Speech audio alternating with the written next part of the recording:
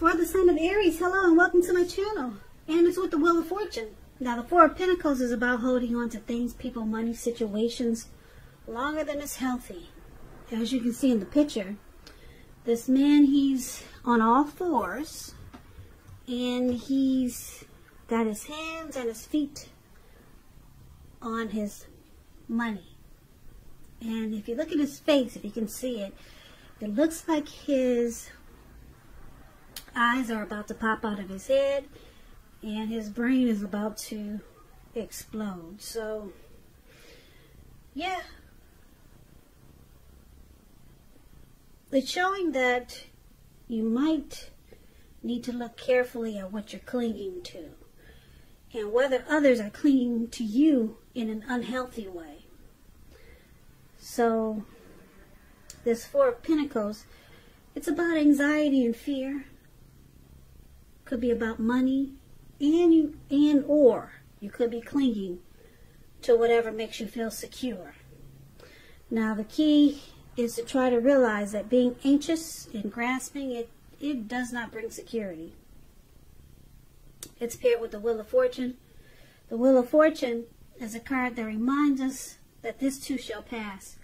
Whether it's good times or bad times, it passes. If suddenly you find yourself sitting on top of the world, try to keep your perspective, because just like everything else, it passes, it changes. So live in the now, count your blessings, and just realize that much of life is really out of our control. But even that should be okay. So roll with any changes and just think positive. So basically for the present time, Four of Pentacles, Wheel of Fortune, you could be clinging on to something, like I said, that makes you feel secure. Could be a relationship, could be your money, could be a situation, but you're clinging onto it in an unhealthy way.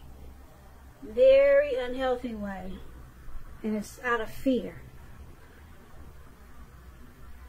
But because it's with the Wheel of Fortune, everything's at a turning point.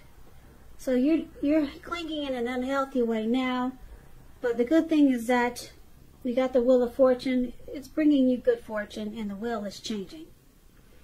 So you won't be feeling anxious like that for long. The Wheel of Fortune is good in this reading for you. So things are transforming, they're changing, and actually you're in a cycle. So I like this for your, I like this Wheel of Fortune for your present time. So, like I said, if it's bad times, it's going to pass. Yeah. So, just remember, if it comes back, because we do have this wheel, it's just constantly turning. If these anxious, clinging feelings come back towards you, just try to handle it in a more healthy way, and just realize that being anxious does not bring security. But thank God you got the Wheel of Fortune. You got the wheel is turning, and good fortune is coming to set you free. Now let's move on over. Let's take a look at your person, how they see you. Your person sees you as this King of Swords and the Fool. Now this King of Swords, stands for a powerful, opinionated, forceful man. He'll often have hair on the darker end of the spectrum, dark hair, dark eyes, but it could go either way. You could be tempted to only think about how things affect you, especially if this is not referring to a man in your life. So you might want to consider the feelings of others before you act. This card is about a very forceful energy, and you may not be able to get this person to change his mind or to do what you want. So you may need to change something major about your behavior, thoughts, and or expectations, but don't overextend your reach.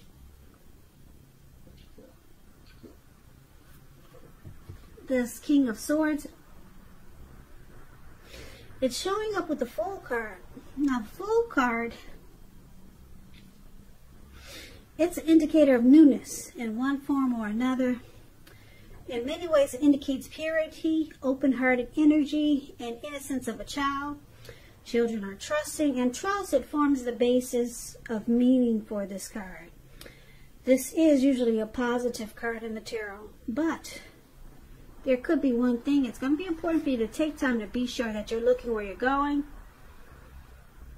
Trusting yourself to take a step into the unknown, that's one thing. But if you do this without any thought whatsoever, it can be a big mistake. Now, I say this because if you look at the picture of this card, it's a really cute card. This man, right below where it says they see you, that's the Fool card, right below. This man is walking, it looks like he could be hiking, and he's about to just walk off of a cliff. I mean, because he has, right now he has the open-hearted energy of a child. And he just feels free. Like he's going to land on solid ground in a healthy way. But he's, like I said, he's taking a step into the unknown, thinking he's just automatically safe. But it looks like he's about to land into the Atlantic Ocean. So there you have it.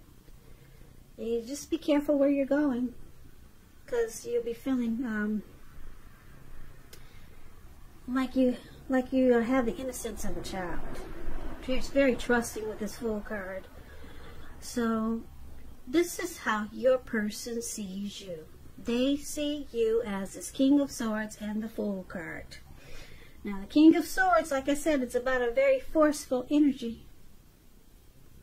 Could be pushy, arrogant, narcissistic. And they just see you taking a leap. They see you just jumping right in without any thought whatsoever. Now, we'll get more clarity on these two cards as we read more, but basically that's how they see you. Very trusting and just willing to jump right in. And you're just very forceful. Could be really opinionated in a harsh kind of way. So let's move on over. Let's take a look at how you see your person. You see them like the Page of Swords and the Two of Cups.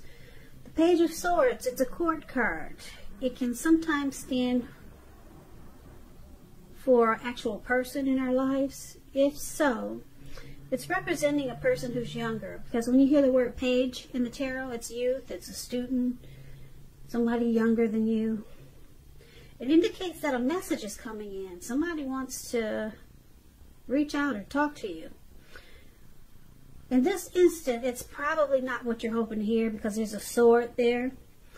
So it tells us that someone could be trying too hard, pushing too fast, or stepping on the toes of others. So you may need to study the body language of others and consider how well you do or do not accept constructive criticism. So you're likely to have a great deal of mental and physical energy, and it's about using it wisely. So you see them as bringing conflict to this connection. Now it's with the Two of Cups, which is about romantic partnerships, but it's not its only connotation. It speaks about balance, friendship, joy, sharing. This is a good card to get in a reading. It means that things are going really well, and you should be feeling more than usually loved, more than usually cared for, and very content.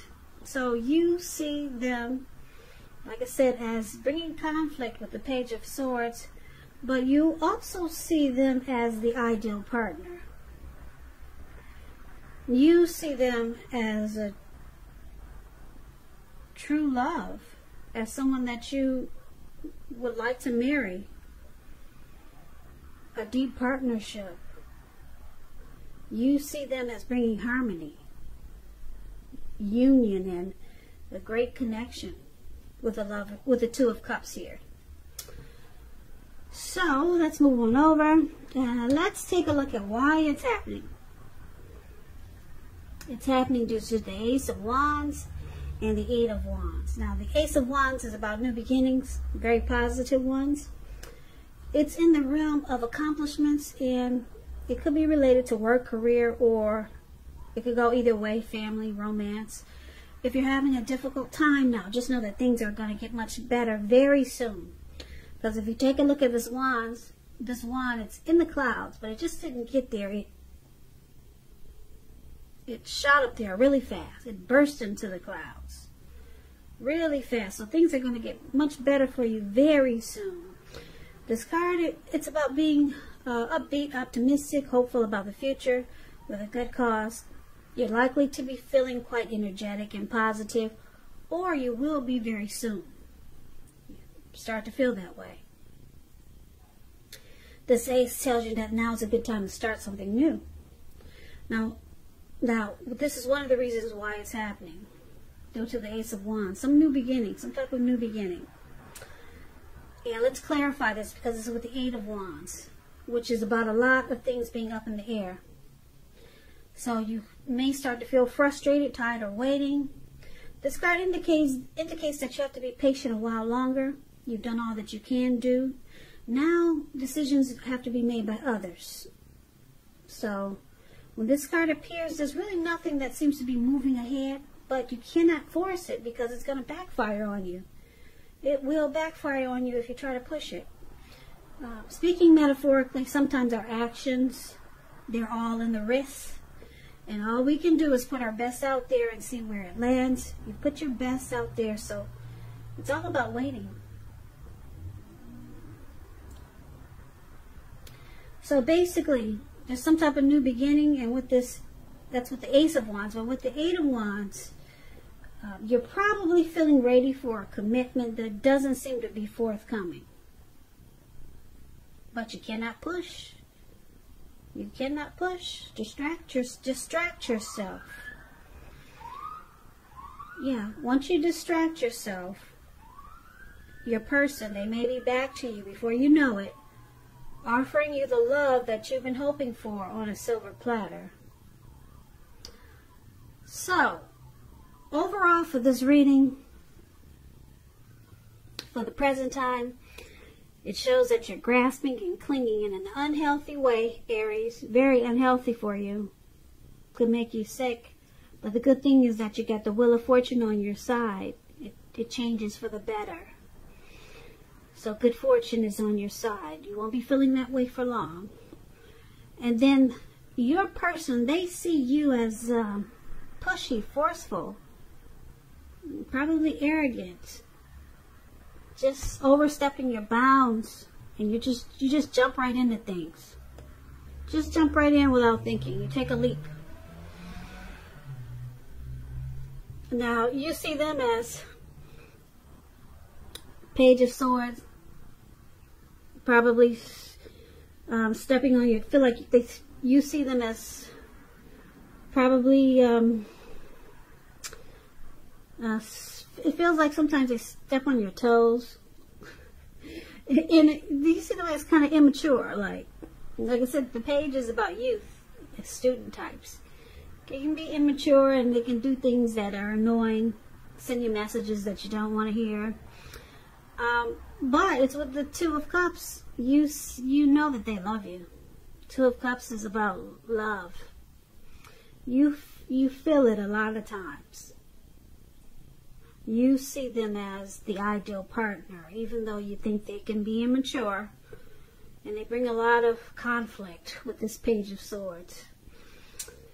Now, why it's happening? There's a new beginning. There's a new beginning trying to happen for this connection. Yeah. Very positive ones with this Ace of Wands. It's trying to happen, but it's not going to happen right away. It's up in the air. And you could be tired of waiting. So, for right now, they see you as forceful. You're just going to have to wait. And probably deal with it if you decide to stay with this person. It causes you some anxiety, but the wheel turns. And then you see them as immature, but you also see them as the ideal partner. And this connection is in a cycle. The wheel is constantly turning. So it looks like one day it's going to turn. If you stay with this person long enough, it will turn into this Ace of Wands. And you two will have a new beginning. Okay, but for right now, it's just up in the air. It's not happening fast enough. So the good thing about it is that you see them as the ideal partner with a lot of love. But they see you as being or arrogant, forceful, and you just take a leap. You just jump right into things. So I guess the only thing I really like about this reading is that the Wheel of Fortune, it changes when it's something that's bad about this connection. It usually changes right away, and then it looks like it goes back to being a bit too much, causing anxiety, and then it changes again. It goes to being really good. And you see them as the ideal partner. So it changes. Maybe eventually they'll start to see you that way. And then some new beginning is just waiting to happen for you guys, Aries. But you got to wait for now. If you plan to stick with this person, you just got to wait. So I hope this resonated. I hope you enjoyed the reading, Aries. As you know, general readings, they do not resonate with everyone. Then again, if you like this reading, please comment, subscribe, hit the notification bell. That way you'll be notified when I post my next reading. My next reading for you guys, probably in about another 4 or 5 days. I'll also put a link below of the extended version of this reading where I'll go over how you both feel about the situation, what's in the near future for the two of you, how you see yourself, best case scenario, and what will happen between the two of you in the next few weeks.